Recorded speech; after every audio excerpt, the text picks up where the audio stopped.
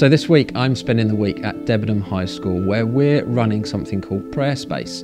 It's something we've been doing for a few years here at the school, and all it is just an opportunity for students at the school to experience prayer in a different way.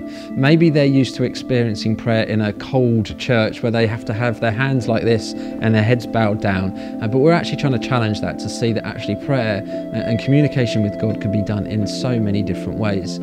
Yeah, so Prayer Space has been going for a number of years, and the Forge Church have always been very, very heavily involved in that, and actually as time's gone on have sort of taken pretty much the running of that over. When we started our Prayer Space, we started just using lower school students, so years 7, 8 and 9, and those students really got a lot from it. But actually what we realised as time went on is we wanted to extend that, so we now do that for our year 10 and 11 students. So every child in our school gets a space in the week where they're able to come into the prayer space, have some time to reflect, to think, perhaps to consider their faith, consider their beliefs, but it's certainly that time just to reflect on what they are thinking, what they're going through. Almost to a person, they are really positive about the experience, they really value the time that's given to them just to think about things. And you might think that some of perhaps the older students would come in and be less serious about what's going on, but actually all of them come in and actually really value it and use it very maturely, very sensibly. And it's a really important opener for those conversations which start here.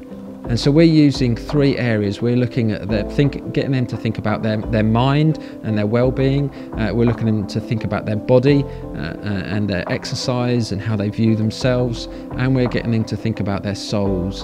And that's a really good way to for them to think and reflect and experience prayer in a different way. For one of the zones, we're getting them to ask some questions, specific questions that they might have that they would ask God. I just want to share a couple of those with you. So the first one we got was, what does heaven look like? And what an amazing opportunity for us to share a little bit about what heaven looks like, or at least just to talk to them about that sort of subject within a school environment. It was such a great time to have a chat with them about that. And the last question, which is one of my favourite that we've ever had here, is why do people feel self-conscious if they believe that they are made by God?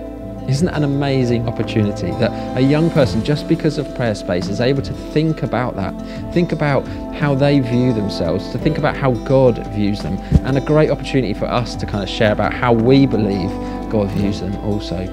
It's been a great week, and we've had a fantastic time.